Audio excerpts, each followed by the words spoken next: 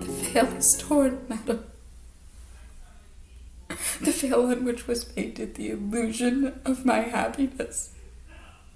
Now I see nothing but a certain and near death. I shall cherish my tortures if they shorten my existence. I send you the letter I received yesterday. It will speak for itself.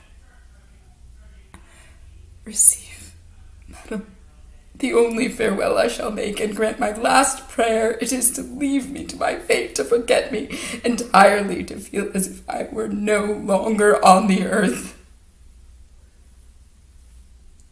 There is a limit in misery, after which friendship itself increases our sufferings, cannot heal them.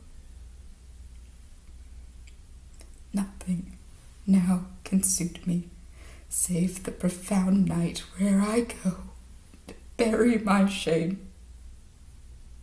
There I shall weep my errors, if I can still weep. Since yesterday, I've not been able to shed a tear.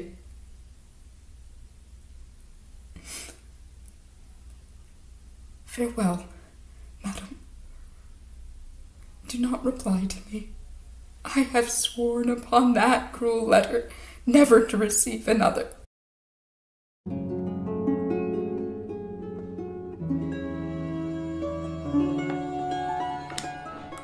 I hear at last Madame de Tourvel has gone to her convent and is not expected home. Certainly she's doing the right thing. The convent is the proper refuge for a widow, and this will only increase the celebrity I earn from this adventure. I am sorry, though, that she found the strength to separate herself from me so completely. Would it not be better to bring the woman back to the point of hoping for reconciliation? Of course, it would be an attempt we would make together, and then I could repeat this sacrifice at your will. And now, my fair friend, I still have to receive my reward, and all my wishes are for your return. The Volanges girl seems quite recovered, and only the fresher and more attractive for it. Really, she made me want to find out if her cure is complete. But I've decided to hand her back to your sentimental Danceny. Her accident almost drove him mad with anxiety, and since Madame de Volanges consented to allow him to congratulate the girl on her recovery, he is now installed there as of old. It is impossible to describe his joy. Goodbye, my fair friend. Come back quickly and find once again your lover, your pleasures, your friends, and the regular course of adventures.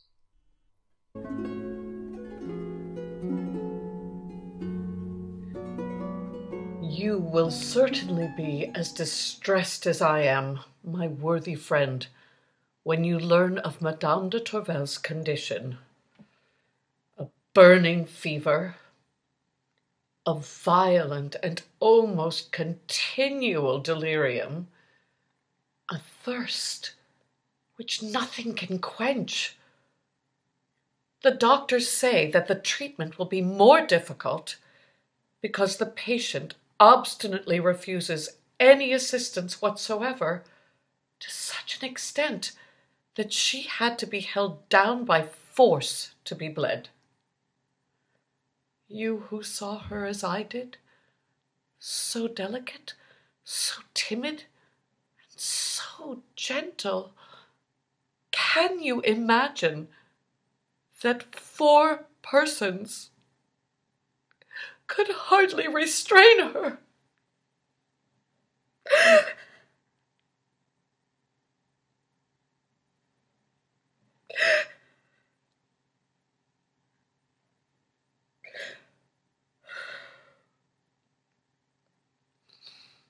For my part, I am afraid it is not only delirium, but a real mental alienation. at the convent, she inquired if the room she occupied as a schoolgirl was vacant, and when shown to it, she declared that she had come back to live in a room which she ought never to have left, and would only leave it in death. She now alternates between unconsciousness and delirium, often begging to be left alone in darkness, which she says befits her. But she seemed to regain consciousness for a moment when she saw me. She took my hand, and she said to me, "I am dying because I did not believe you.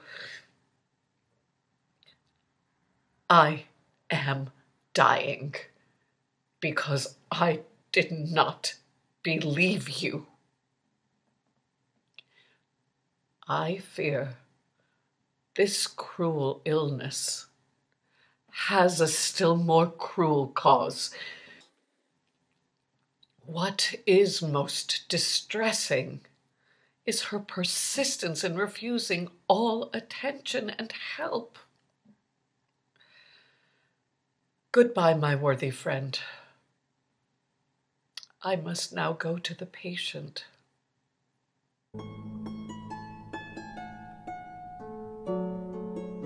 Seriously, Vicomte, you have deserted Madame de Tourvel.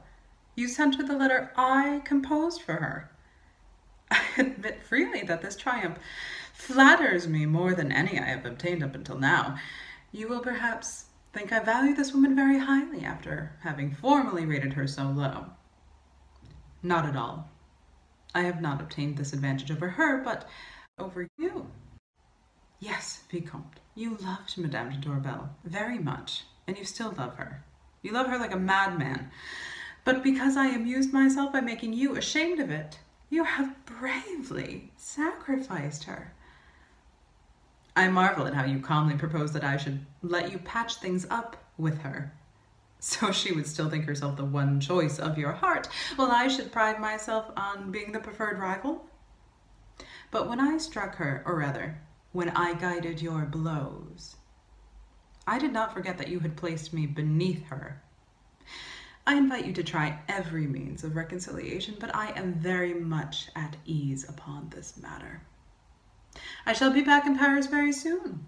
I cannot tell you which day positively, but you shall be the first to be informed of my arrival. Goodbye, Vicomte.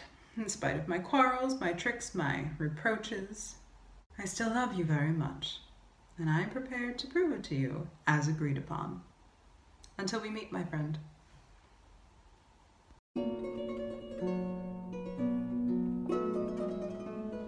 At last I am leaving here, my young friend, and tomorrow evening I shall be back in Paris. You know the confusion of settling back in. I shall receive no one. I will accept you from the general rule, but I beg you to keep my arrival a secret.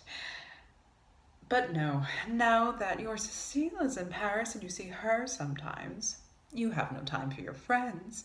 I do not count upon seeing you tomorrow evening then, unless love leaves you free and unoccupied, and I forbid you to make the least sacrifice.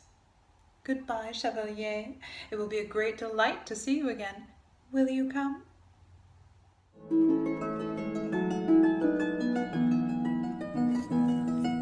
Oh, you whom I love, you who I adore, sensitive friend, tender lover, what reproaches have you to make yourself? You have not betrayed our friendship, and neither have I abused your trust. Just even yesterday, in spite of the extreme pleasure I felt at the idea of seeing you, I still thought I was guided by friendship alone. But we both only recognized love when we emerged from that ecstasy into which God has plunged us. Will you now share the desire of my heart, the delirium of my senses, the ecstasy of my soul? While awaiting the pleasure of seeing you, I abandoned myself to the pleasure of writing you. But The hour at last approaches when I can visit you. It would be impossible for me to leave you if it were not to go and see you.